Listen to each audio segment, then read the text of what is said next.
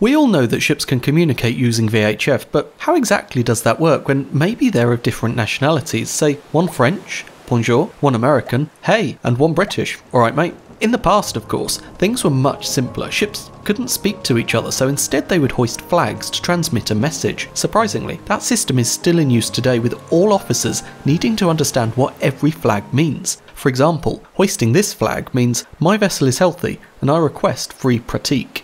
You'll notice cruise ships hoist it whenever they go into port and are waiting for clearance for passengers to proceed ashore. On approach to a port, you may notice them flying this flag, Golf, which means I require a pilot, followed by hotel, showing that the pilot is now on board. By combining different flags, suddenly you get hundreds of different messages that you could send. Hotel Whiskey 6, for example, could have been flown by the Titanic if modern codes existed at the time, as it literally means I have collided with an iceberg. You can check out a book called The International Code of Signals if you'd like to see all the different combinations. Anyway, as time went on, radio telephony was developed, which suddenly meant that ships could transmit messages over much greater distances using Morse code. Although they couldn't yet transmit voice, they could send a series of beeps. I bet today, if I say dit dit dit da da da dit dit dit, you would recognise it as the Morse for SOS. Interestingly, SOS doesn't actually stand for anything, it's simply a distinctive pattern that's far more effective at communicating distress than the previous CQD message, da dit da dit,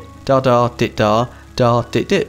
Anyway, as time went on, Morse code eventually gave way to voice transmissions through the system that we still use today, VHF. It's basically a radio transmitter that works in the same way as any commercial radio station.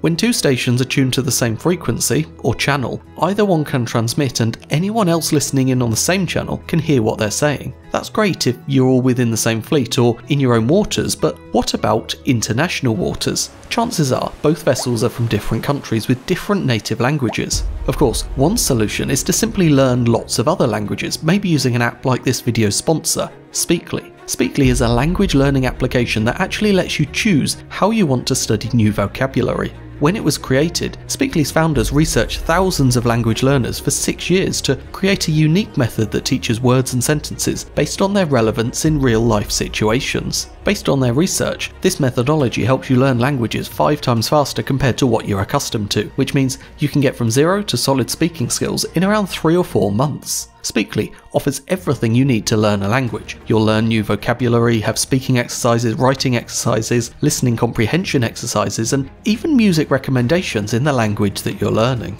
This means that your studies should never get boring and monotonous because there's so much to do and experience. Speakly is available for both web and mobile, and you can try it for free for 7 days and get a 60% discount if you join the annual subscription, so click the link below and start learning some cool new languages today. Anyway, back to the shipping industry, where one option was for everyone to learn lots of different languages, or the industry could simply find one common language for everyone to use. Surprisingly, the ancient maritime industry actually took influence from the far newer civil aviation industry, which had already adopted English as its common language. As a lot of early commercial aviation occurred in English-speaking countries, it was the logical choice for a relatively young industry. The shipping industry, on the other hand, had been around for thousands of years, so the decision was a little harder. It wasn't until the late 1980s that the IMO finally went the same way as civil aviation and adopted English as the language of the sea. I say English, of course, but what I really mean is an adapted version of English that's been formalised into its own language as standard maritime communication phrases. Ambiguous words such as may, might, should and could are eliminated and replaced by others that make communication much clearer. You should take the deep water route, while clear to a native speaker contains the ambiguous word should, which can easily be misinterpreted. Instead, standard maritime communication phrases would structure the sentence as advice, take the deep water route. When English isn't your native language, you have to learn standard maritime communication phrases to be able to communicate at sea. For native speakers, however, you will already understand someone else speaking SMCP, so your priority is to learn the differences that mean your own words will be understood correctly by others. Of course, with maritime communication, language is only part of the story. The other aspect we need to understand is the technique. VHF is not like a phone. Both radio sets get tuned to the same frequency or channel. Channels are just an easy way for maritime radios to tune in, as it's much easier to go to channel 16 than it is to go to 156.8 MHz. Anyway, once you're both tuned into the same channel, you can both hear any transmissions on that channel. If one of you transmits, everyone else tuned into that channel can hear it. But if you both transmit, then the transmissions interfere and the message can be lost. This is known as simplex communication, and it's the most basic way that VHF radios can communicate. When both users are trained, it's fine, but when one of the users isn't trained, it's not going to work. In the days before mobile phones, for example, a ship could radio up to a shore station and get patched through to the phone network to speak to someone ashore, maybe their office or even friends and family. What they found was that it rarely worked because a phone conversation is two-way, while simplex VHF is only one-way. The answer was to introduce a duplex channel. Where a simplex channel is comprised of a single frequency, duplex channels contain two.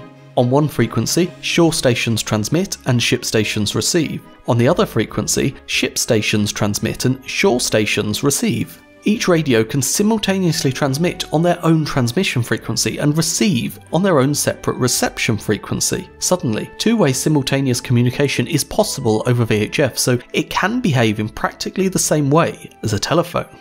Of course, we all know that technology continued to evolve, and now we have mobile and satellite phones, so there's no longer a need for VHF to be used like that. Suddenly, all the old duplex channels were just sitting idle as they were of no use for communication between vessels. A few were repurposed into VHF reporting channels for ship-to-shore communication, and others were split to make them more useful. For example, the old duplex channels 87 and 88 were repurposed, with their secondary frequencies being given over to AIS and the original numbers becoming simplex channels instead. In the USA, they went a step further and actually sold off some of the unused frequencies to the railways. This is why VHF radios have an international mode and a USA mode. The USA mode stops the radio from making illegal broadcasts on frequencies that have changed use. For example, channel 1 is a duplex channel on international VHF sets, but in the USA, you only have access to the simplex channel 1A. The other half has been sold. Maritime communication really is a very interesting topic that I could ramble on about for hours, but